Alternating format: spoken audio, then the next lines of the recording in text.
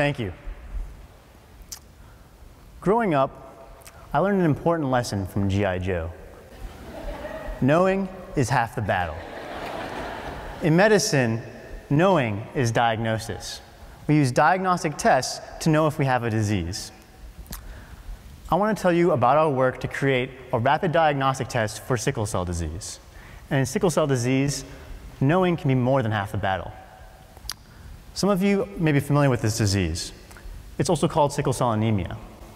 It's a genetic disorder that causes red blood cells to deform, and they create a sickle shape. These sickle cells can cause pain, increase the risk for infection, and can cause stroke. In the US, 1 of every 100 kids born with sickle cell disease dies before the age of 5. In sub-Saharan Africa, 50 to 90 of those kids would die from sickle cell disease. This is unacceptable. Simple interventions exist that can save most of these kids. But to treat them, we need a diagnosis.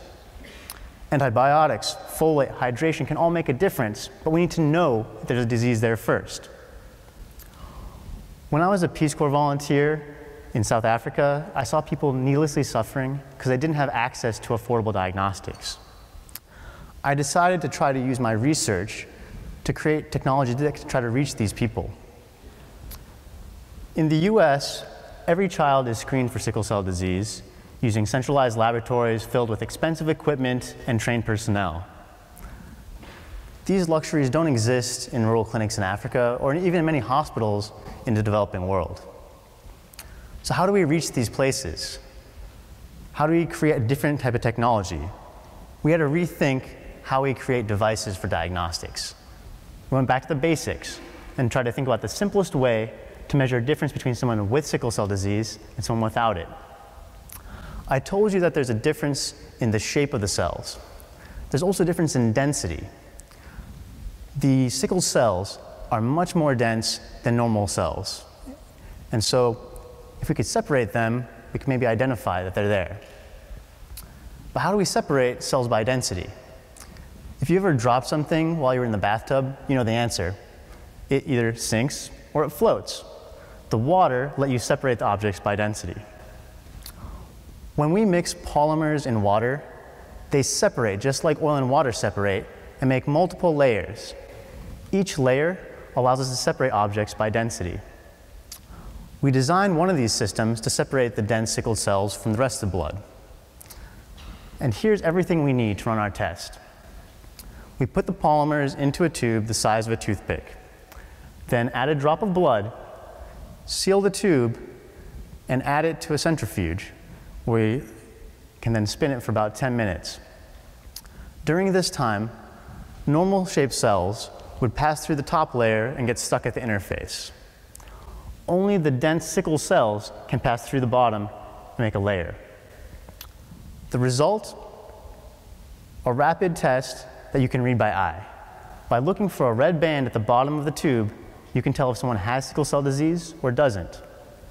It takes about 10 minutes, and the cost per test is 50 cents. Now, we showed that this worked in Harvard. That's great. But that wasn't our original problem. We were trying to create something that would work in rural clinics in Africa. Fortunately, everything I showed you fits in a backpack. So I packed it all up, and I went to Zambia. There we worked with a hospital to test our device on more patients. We also went out to rural clinics. We talked with community health workers and nurses and had them try using our test. It's not enough for a test to be simple in its concept and idea. It has to be simple to use. It has to be so simple that anyone can use it. So working with our partners in Zambia, we found ways to improve our test. And we're now working on the next generation of our rapid test for sickle cell disease. We can do more than just sickle cell disease. Using density, we're creating rapid tests to differentiate different types of anemia and also to do white blood cell counts.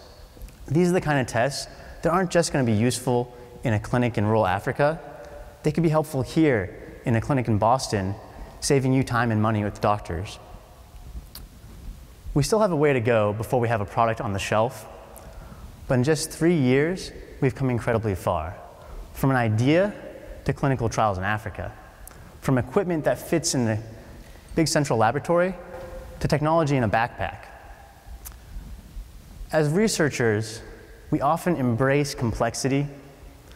Sometimes solutions come from combining our understanding with simplicity. Thank you.